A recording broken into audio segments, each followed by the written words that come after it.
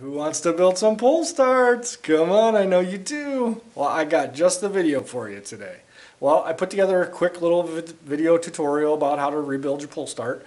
Pull starts are a necessary evil in this fifth scale world. If you've got a gas motor, at some point you're going to find yourself in a situation where you got to fix one. So hopefully some tips and things along the way. I'm going to be rebuilding a RCMAX billet pull start in the video, but the mechanics are pretty much the same if you've got a CY or a Zenoa one.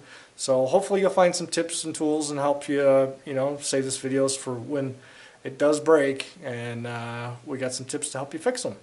Alright, when you take your pull start off your engine, this is what you're going to find. Now I had already kind of pre-disassembled this, but basically when I start, depending on what's wrong with it, you may or may not have to do some of these steps, but I cut that off.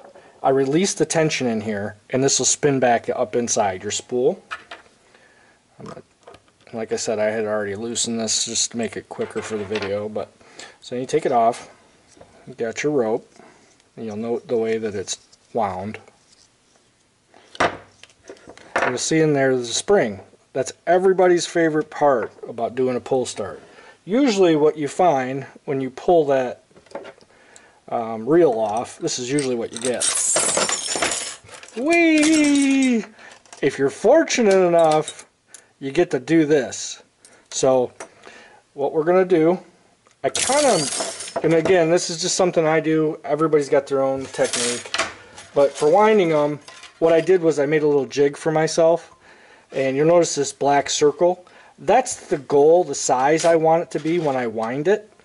So what I'm going to do is I'm going to hook the first end, and I use finish nails because they're round on the top and you could slide this off pretty easy. And I also position this, I don't know if you can see that hook, the same way it goes into the housing. So I put that on there, and then you wind.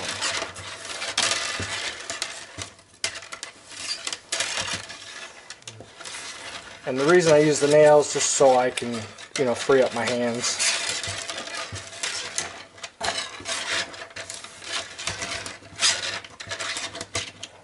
There you go. Okay. Hopefully everybody can see that. I wound it smaller than the circle, which is my target size. I'm going to slide it off the nails. Okay. Now I've got this ready to go in the pull start. It's very important. You better hold that thing together. You want to hold it, pinch it at the spot where that hook is. Hold that thing like it's a viper, ready to bite.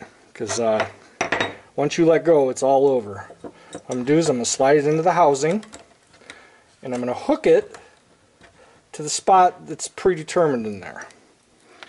If you can see that. Once I get it positioned, everything's flat, it's inside, I'm going to release the tension. There. Alright, I realized I forgot to show you something, and so I backed up a little bit. You can see there's nothing in here. If you go, say you don't want to coil your spring, which is a colossal pain in the ass, and you buy a new spring, the beauty of these is they're preset, ready to slide right in. Some have tape on them, some have a metal piece or a plastic piece, a band holding it together. You're basically going to slide that in there, and remember to get that hook positioned so it catches where the catch is right in there. So put that on there, and I got it positioned right there. Hopefully you can see that in the video. What I'm going to do is I'm going to push down on this, and that's going to slide that either tape or that rope or whatever's holding this coil together, and it's going to unwind, and it's going to be in perfect position. So if you don't want to do this, just get yourself a new spring and do it that way. It's a lot easier. Now, if you have a Zenoa 30N or different type of pull start, you'll notice that sometimes the reel coils inside the spool. So concept is the same. That hook right there, and this hook is to catch the latch, inside the housing. So if this doesn't catch on here, this inside piece doesn't catch on the inside of here, you won't have any tension on your pull start. So you'll spin it and spin it and spin it, and nothing will happen. Once it catches, you'll notice you got your tension. So that's how you know you got it in there correctly.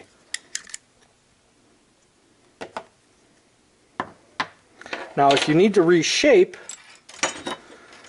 these coils, and you'll notice that, you know, a lot of times when you pull these apart, they fling all over, they get all bent up, you know, maybe this is all, you know, cocktionide.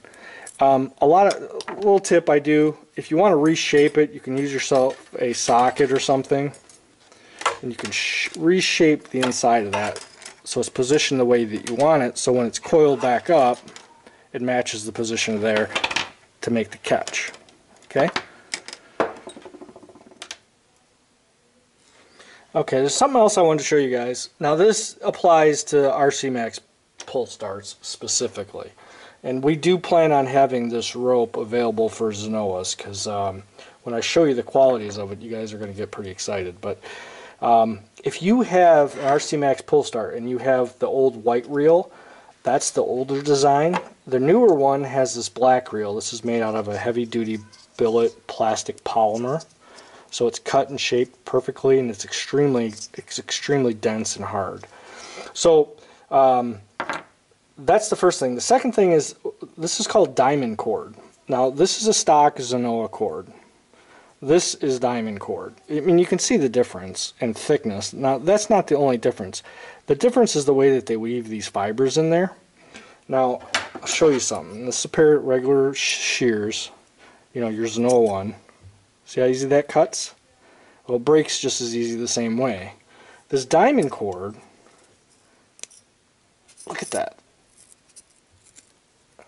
I am everything I have just to get it to break. What I use for this is a pair of snips, and you can hear it snap. That's when you broke through. And you see how hard that stuff is? It really is amazing stuff. I've seen this stuff so hard it actually breaks the reel before it breaks the rope. Now, one of the things, once you cut any thread like this, whether it's a Zenoa one, you want to burn the tip. That keeps it from fraying. So we heat the tip up with a little bit of heat. You can use a torch. I use a lighter, and I shape it a little bit so it's pointed, so it feeds a little bit easier. Once you got that, you're good to go. Nice clean edge, doesn't fray, doesn't come unraveled. I wanted to demonstrate how strong this cord is. I would not try this with the Zenoa cord. This is a 45 pound Wanko weight. I tied the pull cord to it. Look at that. Nothing. I mean, that is one strong ass cord. Okay, so you've cut your cord. One of the things to mention, it's really important the length of this cord that is accurate. This has an extension, so we have a slightly longer cord.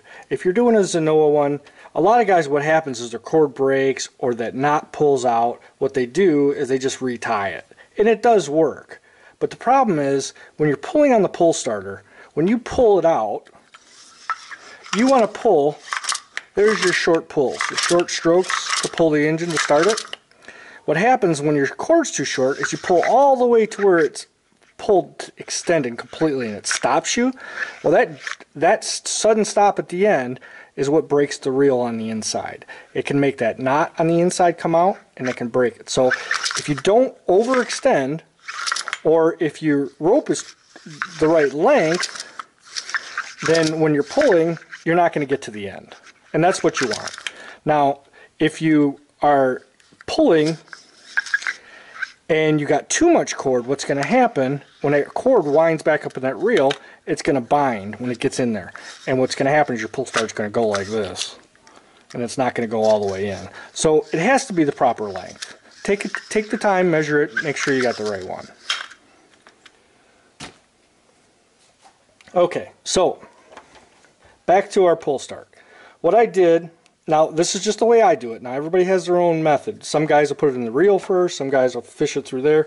What I do is I fish it inside there. I put it through my pull start handle. here's something else a lot of guys don't do that you should do. You can use a washer. This bigger pull start, you can use this flange nut. It fits perfectly in there, and it helps stop that knot from going through. Because what happens, if you have just plastic in there, that plastic gets hot, being next to the motor, it starts to expand a little bit, and you go to pull it, and that knot pulls right through. Well, this keeps that from happening. So I'm going to fish it through there. I'm going to put my nut on, and then I'm going to tie my knot. Now what I do, again, this is little stuff, but I do think it makes a difference. I take a couple pairs of pliers, and you don't want to fray the cord, so you got to be careful when you do this, but I get a nice tug on there. Make sure that knot is super, super tight. Okay? Then I'll put a little heat on it. You don't want a lot. You just want to bind them fibers together nice and tight so it doesn't come off. And you got your stop, you're good to go. So then I pull it tight through there where I want it, and then I'm going to fish it through the reel.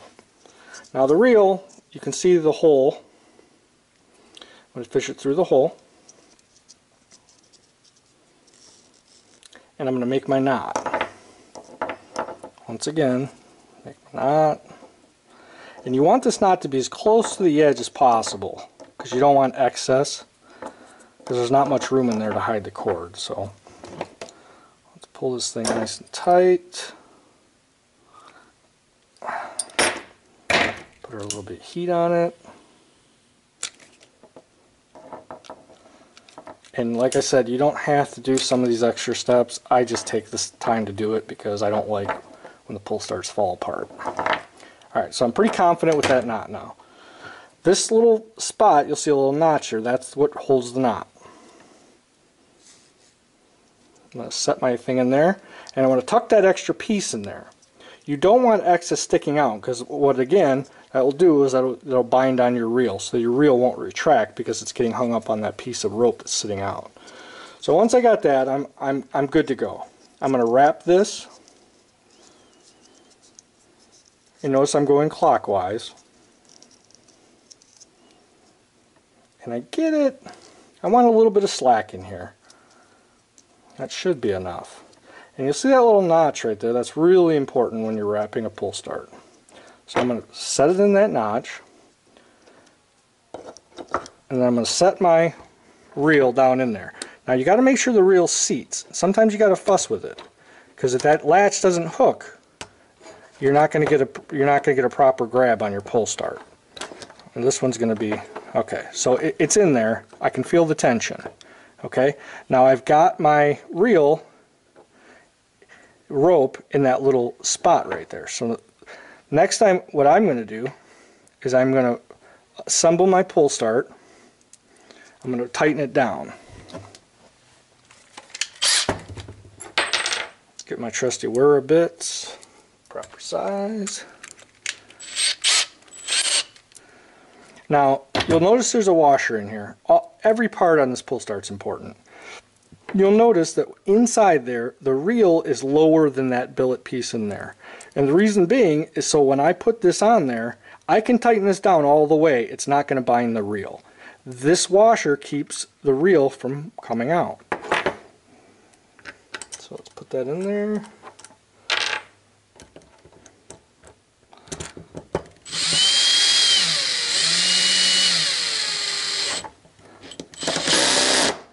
Alright, so I'm confident I've got it in there nice and tight. I've got no binding on my reel. I've got my rope and that rope. Now all I'm going to do is I'm going to go around. Now what I'm doing is I'm creating tension on the pull start. So I'm going to keep going around, make sure it stays in that little slot. And usually this goes a little smoother, but you can actually use the rope and just twist it around like that. You see what I'm doing? Now what I'm doing is I'm causing the spring, I'm loading the spring up. Now how many times, that's up personal preference. You want this taut. It doesn't need to be super, super tight. I'm pretty confident that's good, so what I'm going to do now is I'm going to pull that through, release it, Now your pull start. It's good. Proper length. Check your fitment. No binding. And there you go. That's how to build a pull start.